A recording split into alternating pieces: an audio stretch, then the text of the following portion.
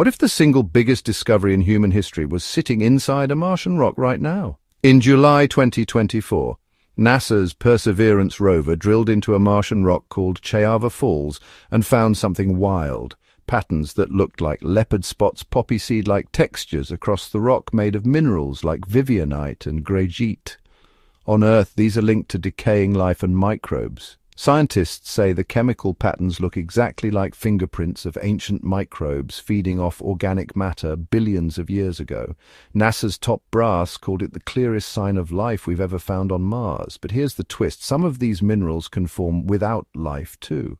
But recently, NASA just announced a potential biosignature. The mudstones found in a dusty riverbed are dotted with intriguing marking. It's possible that the minerals were produced by natural geological processes, but scientists believe that these features contain minerals produced by chemical reactions that could be associated with ancient Martian microbes.